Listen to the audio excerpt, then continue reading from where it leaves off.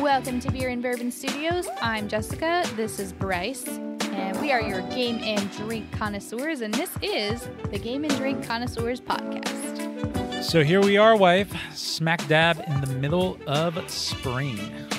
Yes, springtime, or as Arizonans call it, first summer. It is the first summer. We typically in this country call springtime allergy season, but in Arizona, especially here in southern Arizona, it's allergy season year-round. That is also true. So we get allergies all year and we get 2 summers. What more could you ask for? I think I could ask for a lot more weather-wise, but let's be real, no one's going to listen or care. So instead, I'll ask to just play a springtime board game, and what's more springtime than honeybees? Today's game is Honey Buzz. This is an engine-building economic game all about maximizing your beehive, meeting customer demand, and strategically manipulating the bee economy. You see what I did there? Yeah. To help us do all that to great effect, we also have Brain Boost Super Green Tea by the Republic of Tea. Like that Gladiator Glory coffee we talked about a few weeks ago, this tea is packed with adaptogens designed to help keep you sharp and focused throughout your day. We also have some interesting facts about bees, and then we're closing the show out today with some information about whether or not honey can be used to combat allergies. So, Jessica, before we dive into the show today, I want to take a second to talk about something that happened between the last show and now. We had put some feelers out to get some feedback from our listeners, and it turns out people had a lot to tell us, mostly in positive and constructive ways. That's right. One particular piece of feedback was from Tim of Board Game Rundown. He had some really well-articulated critiques, and based on his feedback, we're actually going to make a major change immediately starting in this episode. We're changing our Just the Tip segment. We're calling it Behind the Bar. That's right. Just the Tip Gone Behind the Bar is now the segment name. Sometimes you just need that third-party perspective, and that is what Tim of the Board Game Rundown did. By the way, Board Game Rundown, check that out on YouTube. Terrific channel. Those guys are awesome. Tim was really cool, took some time to talk to me, and he was like, I like the show, but the Just the Tip thing just seems way out of left field. You got 40 minutes of talking about a board game and a thematically fitting drink, and then all of a sudden, here comes this tongue-in-cheek sexual connotation, and it's just kind of like, whoa, what the fuck? Yeah, it's going to fit a lot better, and it's going to be less kind of out of nowhere. And it's so funny. Once he said that, it was immediately like, oh my gosh, you're totally right. Why would we never realized how random it was, because it's just our humor. But yeah, it doesn't fit the show, and hopefully Behind the Bar will. It's going to be the same segment at heart in terms of the content. We're just giving it the title and the intro a little bit of a facelift. Exactly. And you want your bartender or your barista to be knowledgeable about the things that we talk about, hopefully. So yeah, I think it's going to fit. Quick shout outs also to Devin of the new podcast, Roll and Reflect. Check that one out. The podcast is really cool. He's also an admin to a Facebook group we're both a part of called the Board Game Hype Community, one of the best board game groups out there on Facebook, in our opinion. Also, a shout out to Jake from the Decision Space podcast. There doesn't seem to be a whole lot of love out there for each other in the podcast space when it comes to board games. Tim, Devin, and Jake have proven to be the exception. They're talking to us, they're chatting with us, so give their shows a listen, return the love. Yeah, it's definitely appreciated to have some positive interactions when it seems like there's just a lot of weird animosity between different content creators. So thank you, Tim, Devin, and Jake. And again, spread the love, give their shows a listen. Okay, enough yapping from us. Let's get into today's episode. I have here our first cups of Brain Boost Super Green Tea by Republic of Tea. When we come back, we'll be taking a deep dive into Honey Buzz. But first, let's learn a little more about today's brew. Brain Boost Super Green Tea is brought to you by the Republic of Tea, a leading purveyor of premium teas founded in Larkspur, California in 1992. While based in Northern California, the Republic of Tea is dedicated to sourcing the finest ethical, organic, and gluten-free teas from all over the world. The Republic of Tea's organic Brain Boost Super Green Tea features a blend of green tea leaves, Japanese matcha powder, and ginkgo biloba extract, making it a powerful source of cognitive benefits. Green tea leaves are full of antioxidants and believed to help increase mental energy. There's even some evidence to suggest that green tea can increase fat burning, protect the brain from aging, and decrease the risk of certain diseases such as cancer and diabetes. Japanese matcha is a fine powder made from specially grown green tea leaves with a higher concentration of chlorophyll, which boosts the health benefits. According to Republic of Tea, the matcha powder enhances mental focus when added to this brain-boosting blend. Ginkgo biloba is another strong source of antioxidants. It is believed to have many medicinal uses, but its purpose in this brew is to improve memory. Added to this trifecta of mind-enhancing ingredients are natural honey and blackcurrant flavors, complementing the crisp green tea and giving it a hint of sweetness. Sounds promising enough, but will Brain Boost Super Green Tea give us the needed edge to best balance the complexities of honeybee economics? We'll find out soon enough. In the meantime, if this has piqued your interest, you can check out Brain Boost Super Green Tea and all that the Republic of Tea has to offer by going to republicoftea.com.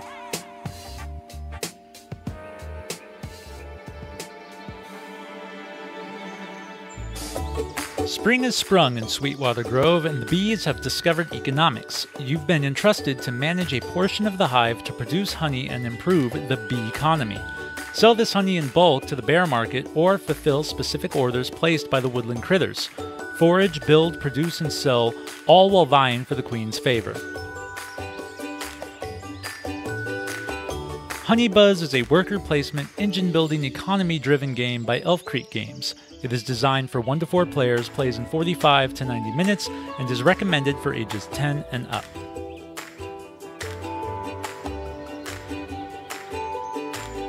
Given that everything is starting to bloom in our yard and we have some flowering plants, I wish the bees around here were as friendly looking as the ones on the box for this game. Yeah, so do I. It's a little bit scary, actually, the Africanized bees in this area. They're territorial and aggressive. Whereas the bees in this game are friendly and just out to make money. Yes, it's quite the difference. Anyway, the objective in Honeybuzz is pretty simple. Be the hive with the most money by the end of the game.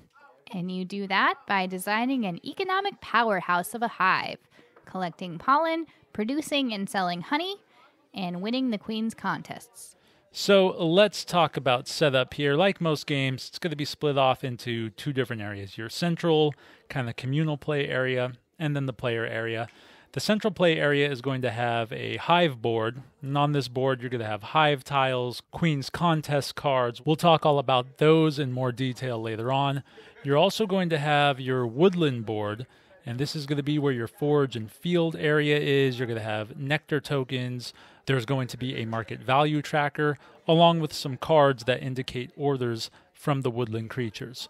In the general supply, you're going to have coins, pollen, and these rubbery, kind of spongy honey bits, which we'll get into later. They're really weird, but really cool. In the player area, each player has their player board, which is just kind of where you store your stuff. And you have your starting hive tiles. Everybody gets a fan token, which we'll talk about a little bit later. You have a pool of worker beeples. You start with just 1, put the rest kind of in the general supply. And I just want to say, beeple. That's what they call them. It's really funny. Beeples. They're the meeples, but they're bees. And everyone gets a forage token. You get a configuration card, some coins, and a player aid. So before you begin, everyone's going to look at their personal configuration card. That's going to be different for everyone unless you're playing on easy mode. And this card's going to tell you how to set up your starting hive tiles. Now you can put whatever tile you want in whichever place you want to, but the hive has to be set up according to your card. Once you do that, you want to randomly place the nectar tiles all over the forage board. You're going to set the market values at top dollar. You are going to reveal the first series of order cards, as well as the Queen's Contest, and once you do that, you're ready to start. Taking a turn has 2 possible actions. The first action is to take a tile. The tiles you take are going to come from the hive board, and the hive board is broken up into different sections, each one with a specific hive location tile, and the tiles have a corresponding action. We'll talk a little bit more about those in a second. But to choose a hive location tile, you've got to stack your beeples and place them in that location. What you have to remember is that you have to have one more beeple in your stack than the highest stack that's already in that location in order to pull a tile from there. So if it's completely empty, you put one bee down, or beeple. If there's one already there, whether it's yours or someone else's, you have to put a stack of at least 2 beeples in order to pull a tile from there. Now, once you've chosen whatever hive tile you want, you take it and you add it to your hive. The hive tiles, and I don't know how else to describe this, but they're like 2 hexagons connected by one side.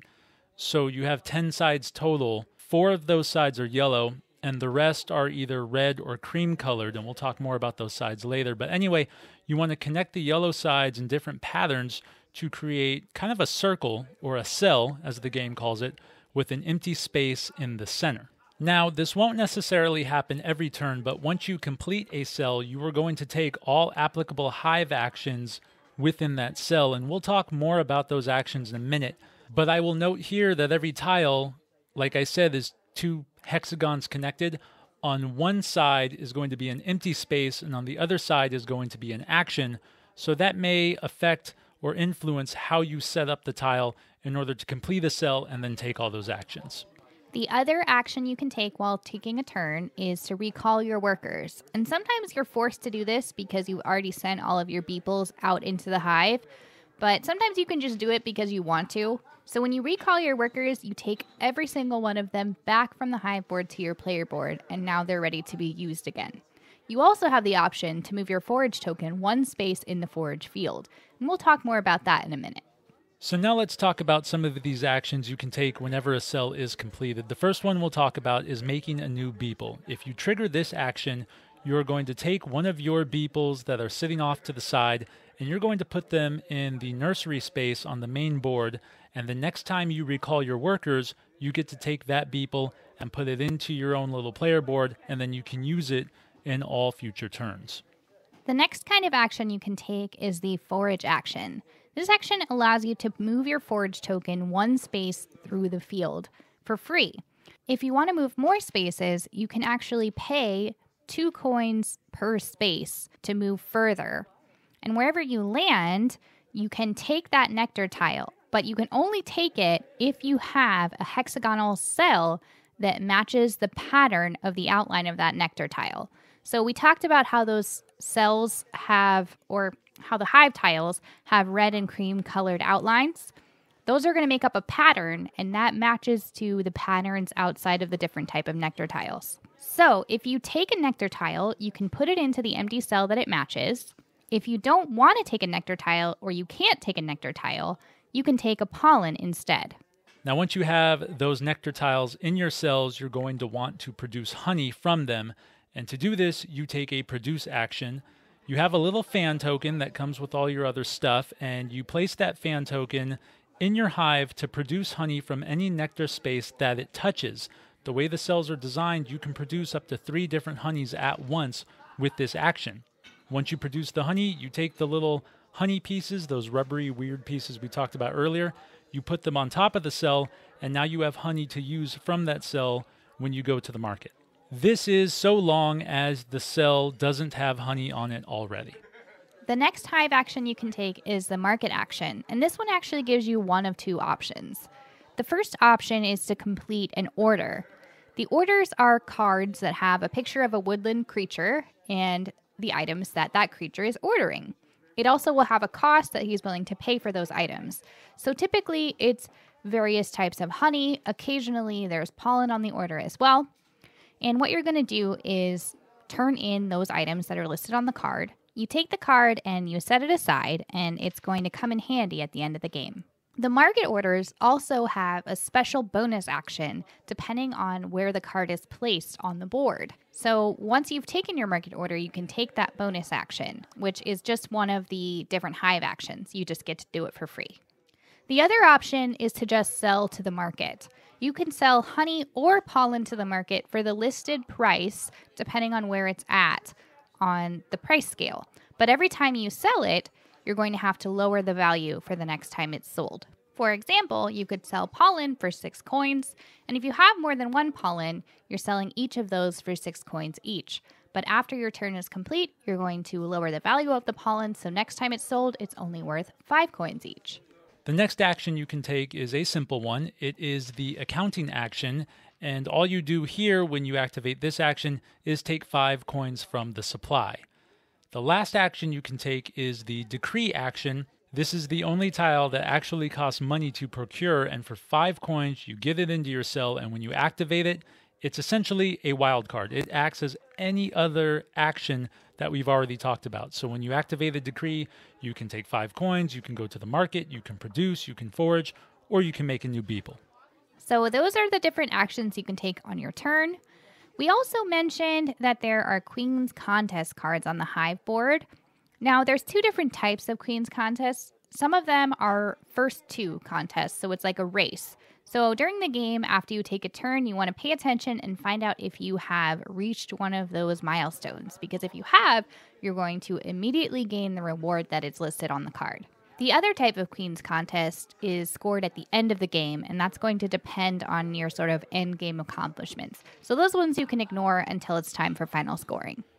The game will end when 4 of the resource values on the market board drop to the very bottom, or 2 order piles out of 3 have been run empty. You add together your coins, any surplus of honey you might have, the Queen's Contest points, and then the points listed on your order cards that you've obtained throughout the game. The player with the most points will win. Check remaining resources and completed orders if tied. If it's still tied after that, well, you just share the victory. Sounds like some fucking commie gobbledygook.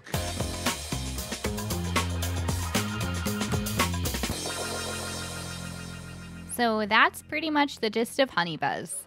It's a really simple game, actually. There's only a couple of different actions you can take, but the strategies, that's where the meat of it really is, and that's where it gets really complicated. The first strategy we would suggest for winning this game is to get more beeples early on. It allows for more tile selection sooner because you don't have to waste turns recalling your workers. You don't need too many. You don't have to have all of your beeples, but you want to make sure you have a good amount. I noticed the last time we played, you went with the strategy of using the fewest beeples possible, and it made you have to recall those workers more frequently, whereas I had more beeples than you, and I was able to spread out which tiles I wanted a little longer than you, which means I was activating more cells. Yeah, it definitely gave you an advantage in that game.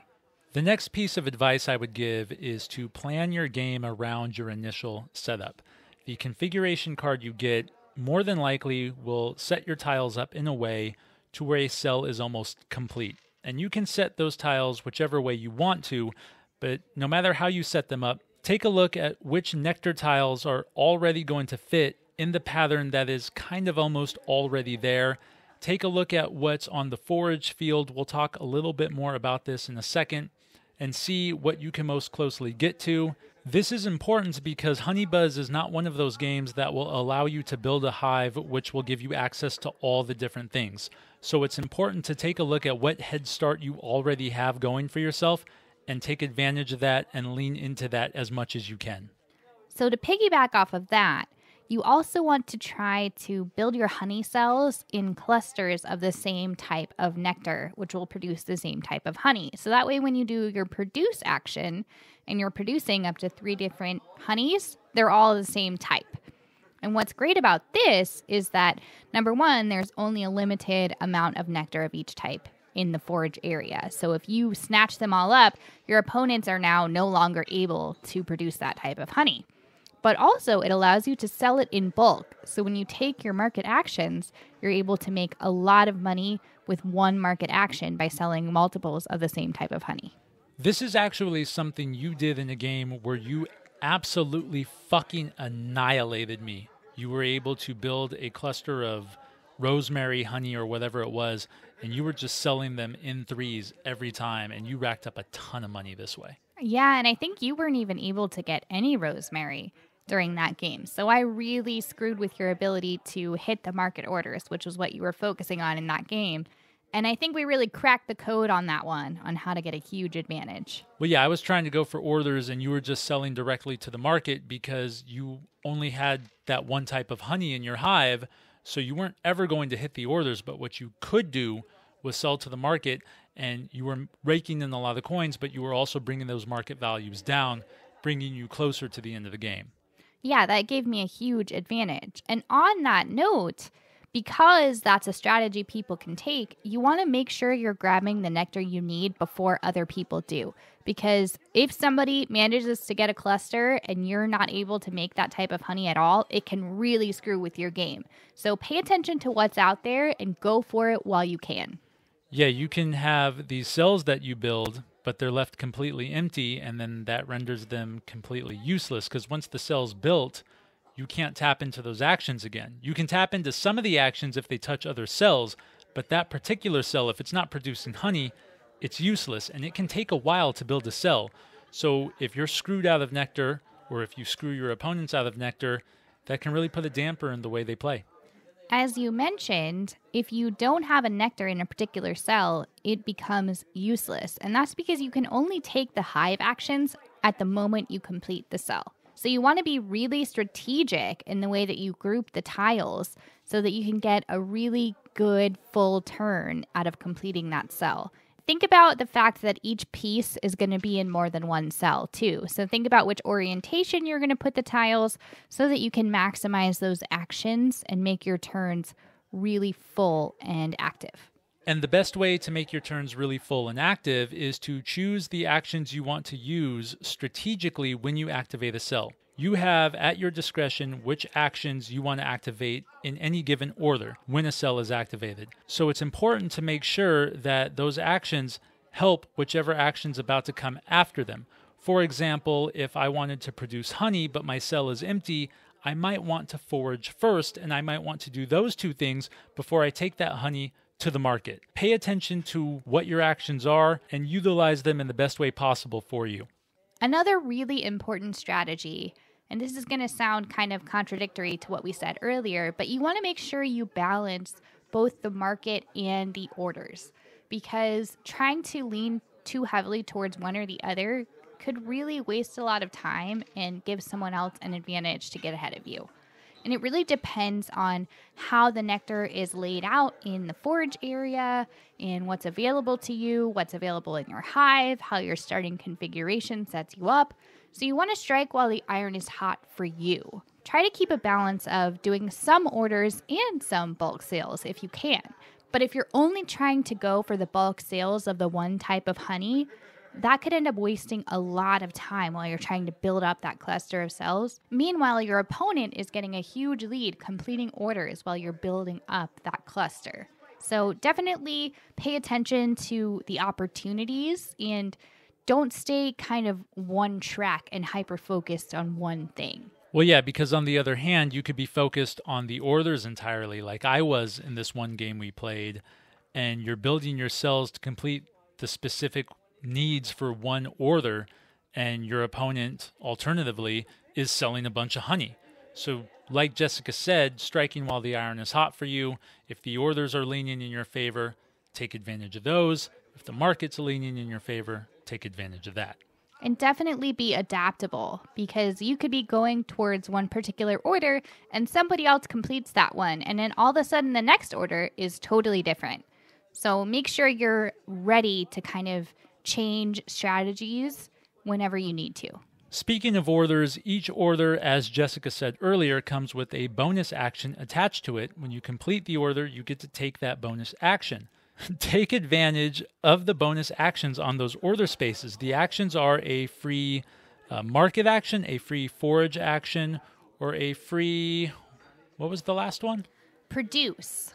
Right. Take advantage of those. If you complete an order that drains you of all one type of honey, but then you get a free produce action to replicate that honey again, you could either sell it on the market next time or complete another order your next turn. The possibilities increase for you to maximize your turn, and that's what this game is all about, maximizing everything and taking advantage of things out there while you can gain the most benefit from them. So those bonus actions can go a long way because it's free actions you otherwise would have had to build a whole other cell to get access to. Yeah, there was one game you and I played where you completed one order and it gave you a free market action. So you were able to complete another order immediately right away. And you pulled in like 15 points just in that one turn. It was pretty awesome. Well, if you remember, that second order gave me another produce action, and so my very next turn, I was able to complete another order, and I had a ton of orders by the end of the game. I think that was the one game that I actually won. I don't win this game often, but when I do, it was that one game. Another strategy is don't discount the pollen. When I first played this game, I thought, what's the point of it? It doesn't really contribute to most of the orders, and it's not part of the cells, and you get it kind of in a weird way, but it's actually really useful if you use it strategically. You can sell it in bulk, for one, and really gain a lot of money really quickly by doing that. As a reminder, the way you get pollen is by foraging and not taking a nectar. So every time you're recalling your workers, you have that option to forage. I would say definitely do it. Even if you can't get a nectar, you can get a pollen and build those up, sell them all at once, and make a lot of money. They're also in some of the orders, some of the more advanced orders. So you want to be sure to have them on hand so that if you do have an order that has it, you can throw it in there easily. If nothing else, too, they're a tiebreaker at the end of the game. True. Jessica, it is time to pour another cup of tea. When we come back, we are going to get into dislikes, likes, what other people said. But in the meantime, we are going to give you some fun facts about actual honeybees and how they work. You may have found yourself face to face with a bee or two before. That weird thing they do where they fly super close to your face is due to the carbon dioxide you exhale when you breathe. Bees hate the smell of it and consider it to be a threat. Try taking shorter breaths next time you find yourself near them. Despite their extremely close association with hives and colonies, the overwhelming majority of bee species live solitary lives. Female blue mason bees, for example, burrow right into the ground to make their nest and only interact with other bees when it's time to mate. Over 90% of a honeybee colony is made up of females. Male bees, otherwise known as drones, have it kind of rough. They're born without stingers, and they're expected to mate with the queens after being only a week old. Those that do mate immediately die right afterwards. Those who don't are forced out of the hive, completely defenseless and on their own, as they serve no function for the colony's survival anymore. A worker bee will typically spend its short life of only around 2 months flying around 90,000 miles in search of near her own weight in pollen every forage, and will only make around 1/12 of a teaspoon of honey in that time. Add that to the fact that she will almost never sleep, and it's easy to see that these busy little bees essentially work themselves to death. What a honeybee becomes is entirely based on their diet as a larva and pupil. Queen bees will be fed a substance known as royal jelly. Workers and drones will be fed fermented pollen and honey. There is usually more than one queen bee hatched and raised at once to ensure optimal survival of the colony in the future.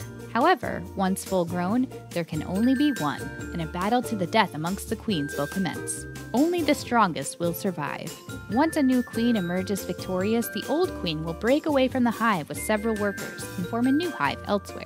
Queens can also be created in a pinch by switching a young worker bee's diet to royal jelly, although the results are usually less than ideal. One of the more fascinating things about honeybees is how they communicate. They will dance and release pheromones to relay information regarding all kinds of things, but there's more to it than that.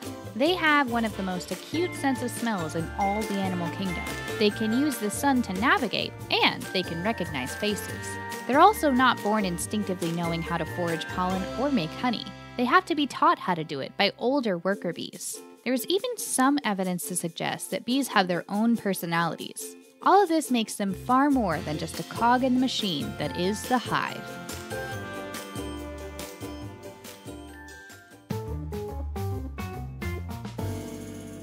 So, Jessica, I think it's safe to say that Honey Buzz is a really good, well-made game. Would you agree? Absolutely. However, no game is perfect, and we will get some of our dislikes out of the way first. For me, Jessica, and this may just be a me thing, but this is definitely not a game for those who struggle to plan or focus. This is a very dense game when it comes to laying out your tiles properly, activating the cells properly, taking the turns properly, having it all work and ebb and flow for the market, which you also have to strategize with. It's a lot to think about. There's a lot of forward thinking in this. And if you are not one for brain-burning games, you're going to have a really miserable time playing this one, especially if you're playing against somebody who really thrives in that type of gaming environment. I would suggest playing with people at your level, because otherwise it's going to be really unfun. On that note, the turns can take forever. Whether you're playing with people who struggle or just people who are perfectionists, it can take a long time to determine what you're going to do to maximize your actions or just to complete all of the actions in a cell, especially if you built your cell really well. So that can get kind of boring and feel like it's lagging if you're waiting for your opponent to take forever on their turn. This is almost a game, though, where you can sit there and go, okay, they're going to take forever. Let me look at my turn and what I need to do. There are games out there where it doesn't matter how long someone takes because it just means you get more time to think through your turn. However, enough happens here where by the time it gets back around to you, you have to rethink everything. Maybe somebody took a tile you needed. Maybe somebody put a beeple in an area you wanted to go, but now you can't. And so doing that almost seems kind of like a waste of time almost. And so, yeah, that waving around for perfectionists or people who have a hard time thinking, it can bore you to tears. Yes. Another thing we don't love about this game is the Queen's Challenge. Oh, I fucking hate this piece. Oh, I hate it so much. It just feels a little unnecessary. On the one hand, it sometimes can help you steer your game. It gives you a little bit of something to go for. But at the same time, it's not really worth it until it is. That's the problem with it, though, right? Because you have your whole game planned, you're playing the market well, you're setting up your hive right, and at the end of the game, somebody just happens to get first place in a Queen's contest that you didn't even need to go for. You couldn't go for it, or else you wouldn't have gotten all the points you did. And just like that, they slide ahead and take the victory. That sucks. Yeah, and some of them seem kind of arbitrary. Like one of them was the fewest cells. The most empty cells. Right, so you're building these cells just to leave them empty and then do nothing else with them. You're trying to build a big hive, I guess. That doesn't seem strategically sound because the game seems more about the market, not the Queen's contest. But again, if you don't pay attention to it, somebody else can sneak in with the win. Yeah, it almost kind of seems like some of them are meant to give someone a leg up if they're in last place, right? The fewest peoples or the most empty cells, things like that. But then some of them are really about aggressive strategy, like having more than one of the same type of nectar or having 3 different types of nectar before anyone else. I feel like, especially if you have a weird combination of Queen's challenges, it can really make for an awkward game. It is an unnecessary distraction amongst an already complicated game, is what it is. If the game wasn't so complicated, and again, you see this in a lot of Euro-type worker placement type games where you have these end goals that everyone can go for, and it usually works out. I mean, sometimes the game is kind of designed around these goals. Here it is not. It's already very, very dense. I don't see the necessity for these Queen's challenges at all. I would be curious to try playing a game without them and see if we even miss it at all. I probably wouldn't. But again, I have a hard time thinking these things through. For somebody who likes to think, this may be a really fun challenge that they enjoy. But yeah, I could live without them for sure. Another dislike for us, and this is a really small thing, but there's a little bit too much luck of the draw in this game, and it can really render your hive useless. There's only 2 areas where luck really comes into play. One is the placement of the nectar tokens, and the other is the order cards that come out. But it can potentially make it so that you really can't get to the nectar that you need, or you're just unable to complete the orders that are out there. Yeah, imagine you're going 4th in a 4-player game, and a lot of the nectar tiles of the same type are clumped up right up front, and everyone else scoops them all up before you get them. Now you can no longer make that honey at all, and let's say that honey is needed in all the order cards that come out. What are you supposed to do?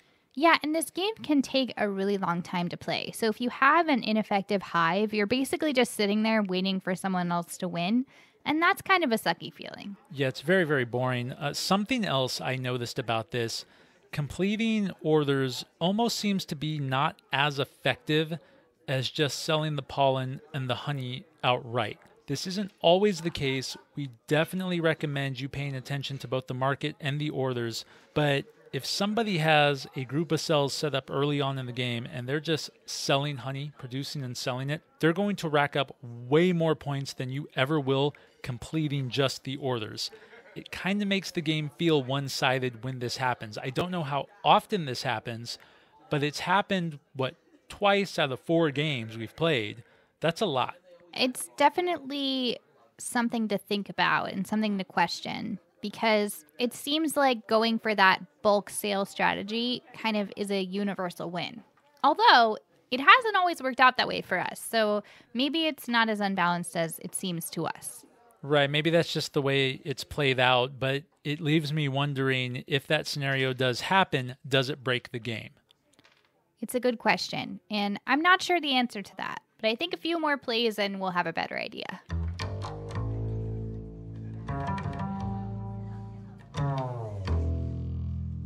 Now that we got the bad stuff out of the way, let's talk about what we like about this game. First and foremost, we love that it's a very complex puzzle. It is fantastic for anyone who likes a real challenge. It can make you better over time. It's got a really high replay value, and the more times you play it, the better your brain becomes, which is fantastic. That's what board games are supposed to be. And the variant mode provides even further challenges, so you can kind of tailor the game to the level of difficulty that you want. This is a game I definitely struggle with personally, but taking my own opinion outside of it, it's a very well-made game for the reasons Jessica just listed. Games were meant to be played again and again and again, and discovering new things and getting better as you go. This game is a perfect example of one of those games, and you will always enjoy a play because it's always going to give you something new to think about, so long as we didn't discover a way to break the game, I guess. Right, and I don't think we did. I think hopefully we're wrong about that, but only time will tell, right? Another thing we like about the game is that it captures competitive economics really well. The way they deal with limited resources, with maximization, the number of workers that you have, and the devaluation of the resources as they get sold, it's all just a really good representation of economic competition. It's very deep, but also simple, which is amazing, right? It's, for all its complexities, it's really easy to learn. Absolutely. There's only like 3 things that can happen on your turn, and it's very easy to pick up and go, okay, I see what I have to do. The beauty of this game is learning how to do it properly. And speaking of beauty, let's talk about the artwork. Let's talk about the component quality. Stellar. Absolutely amazing. I was talking about those honey pieces that are like kind of rubbery. They're great. I've never seen other pieces like it before. You can tell that they're going to last a long time, but also the cardstock is really good. The artwork itself is great. It's colorful. I love it. I absolutely love it. It's a really beautiful game. The beeples are adorable and really well made wood. The pastel color palette is just wonderful. The weird honey pieces we've mentioned, they have a translucent quality that makes them really look like a dab of honey. And yeah, that's what it is. I've been trying to figure out what they were going for, like a drop of honey. Yeah. Exactly. What's funny about the artwork, because it's all these cute woodland critters, and you got like squirrels hanging off of trees and bears and wolves and stuff. Very misleading, because this game is fucking hard. It is very hard compared to how cute it looks. It almost looks like it's designed for kids, but as an adult, I find it to be quite the challenge. Yeah, what'd they say? This game was designed for kids like 10 and up? No way as a 10-year-old I figured this game out. I probably could have played this game at 10. But that artwork is so goddamn misleading. My Yeah. goodness. But it's beautiful. I can't say enough about it. It's one of the better games in our collection anyway when it comes to artwork. Probably would make a top 10 list of mine.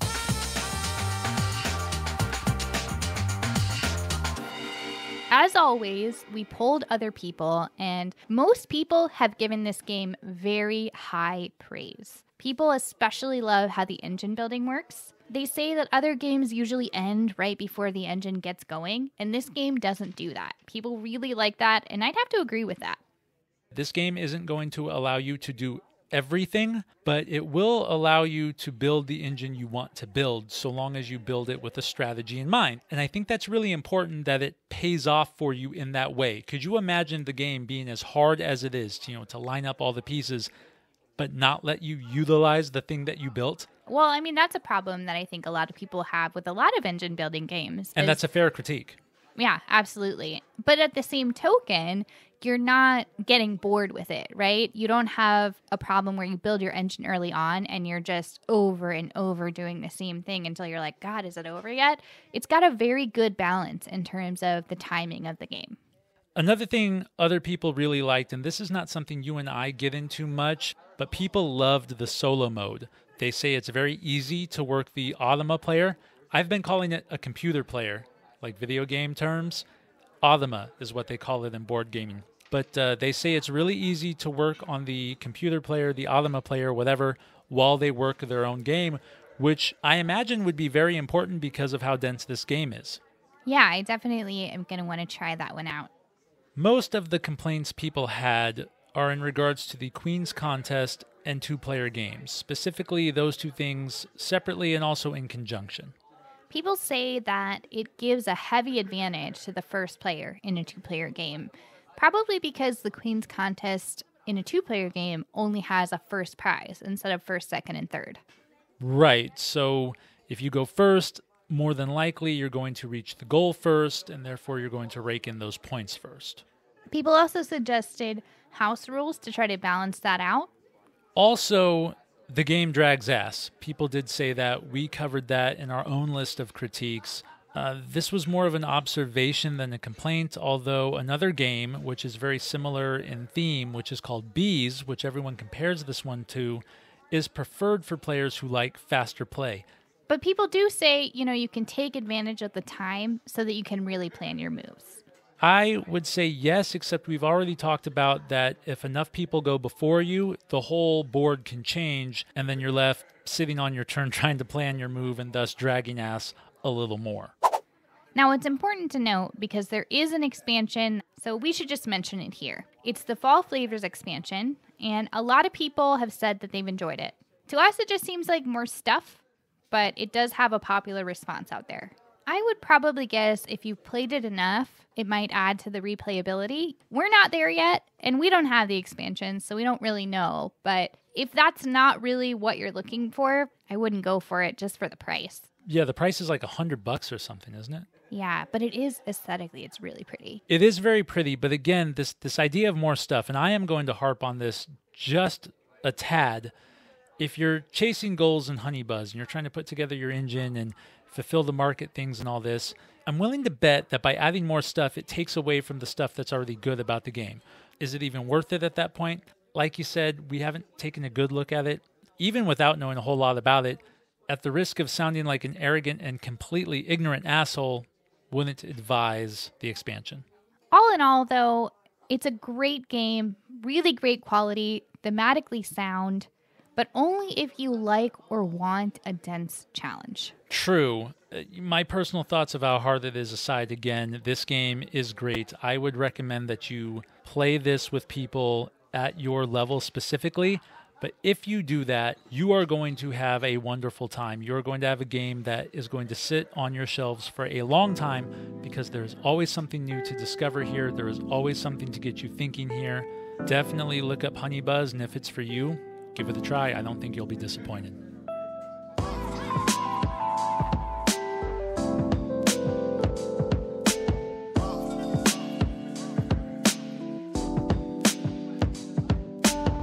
So now that we have had an entire episode to sample Brain Boost Super Green Tea by Republic of Teas, Jessica, let us talk about it right off the bat. I'm a fan of this one. I am too. I'm normally not a green tea person, but I really enjoy this one. Green teas to me seem like the most unappealing tea. I've always found green tea to be the teas that taste the most like grass, and therefore I do not like them and I try to avoid them.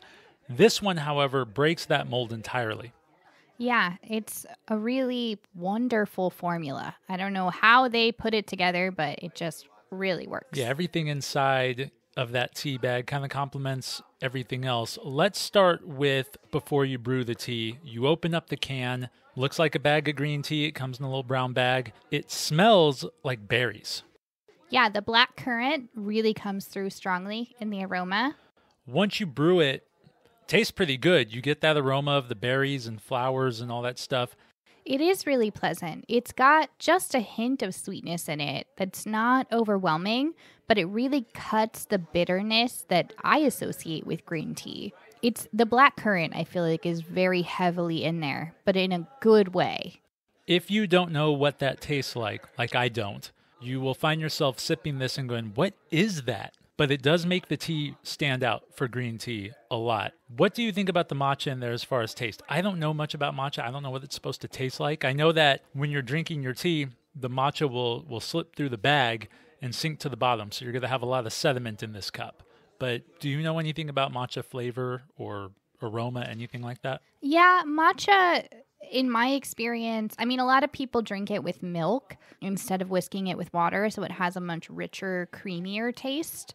It's really just like a highly concentrated green tea.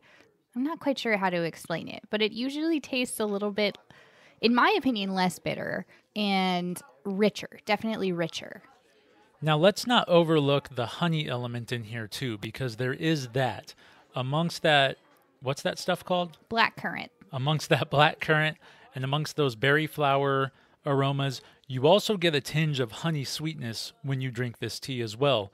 Again, most green tea to me just tastes like whatever grass it comes from, but because of this honey sweetness, there's something very, very light on your palate, and then there's that bitterness from the green tea, and then you get that floral kind of aftertaste of the currant and the berry flowers. Very, very pleasant.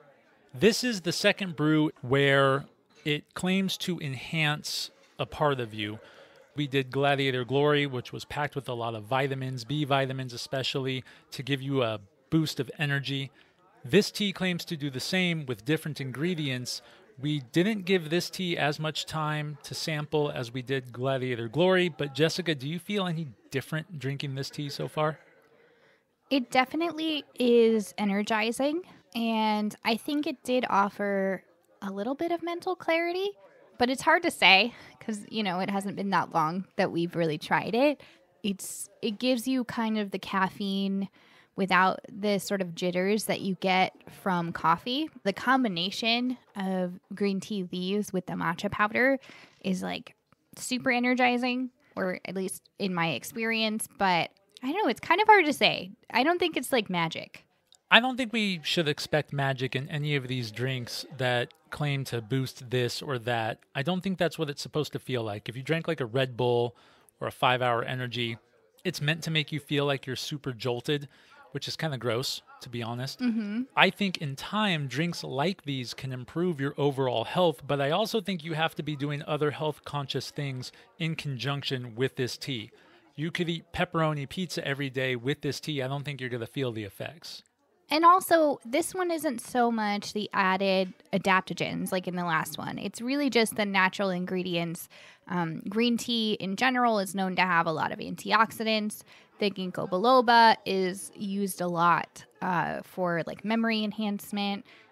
Well, whether or not it boosts our brains, this green tea is delicious. If you are the type of person who doesn't like coffee, you prefer the caffeination of green tea, this one is going to be amazing because there is a lot of flavor here, but they all complement each other. Nothing is too overpowering, and it still tastes like a green tea with just some added, oh, hey, that's really nice. Absolutely. I cannot stress enough how well balanced and well crafted the flavor is in this beverage, and I would definitely recommend it to anyone looking for a unique green tea to add to their routine. Hey, it's Bryce here from Behind the Bar. Brew, food, and mixology tips for a better drinking experience. And you know what? That does sound a lot better. Today's tip is more of a myth buster, if anything. But given the time of year and that Honey Buzz is a game all about honey, we thought it was appropriate. There's been a long-standing belief that eating localized honey during the spring season can help combat allergies. Turns out that's not entirely true, and we're going to break down why on today's visit Behind the Bar. The theory behind this belief is logical enough. It's based on the concept of immunotherapy, which is the practice of exposing yourself to small amounts of an allergen until you're able to tolerate it. This practice is widely used by medical professionals in the form of allergy shots and is scientifically proven to work. In most cases, anyway. The problem with using local honey, however, is that it likely won't contain the pollens that you're allergic to. The flowering plants bees pollinate are not the typical weeds, trees, and grasses that cause most seasonal allergies. Generally speaking, the science just doesn't back up this age-old home remedy. However, there was one study in 2013 that showed an improvement in allergy symptoms after 8 weeks of consuming local honey in conjunction with an antihistamine. If this sounds like a combo you might want to try, let me cover my ass right now by stating that I am not a doctor, and if you are currently taking or thinking about taking any antihistamines, you should first consult with your doctor, especially before mixing in anything else. It also bears mentioning that there are certain risks associated with consuming local unprocessed honey, as it may contain mold spores or other dangerous substances. But again, I am not a medical professional. Consult with your doctor for all allergy-related questions. This is more about debunking than anything else, saving you time and effort as you, like most of the rest of us, do your best to combat your allergies this season. But hey, either way, honey is delicious and can be used to great effect when adding just a drop of sweetness in your tea. So if nothing else, we at least have that going for us, regardless of how congested we might be until July. With that, I raise my glass, toast to your health, and hope to see you next time from Behind the Bar. Cheers.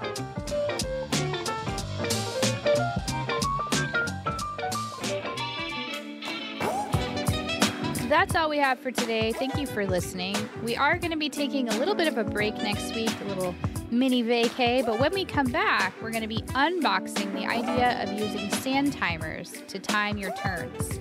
If I had a cool dollar to bet, I would say we made at least a few people cringe just now.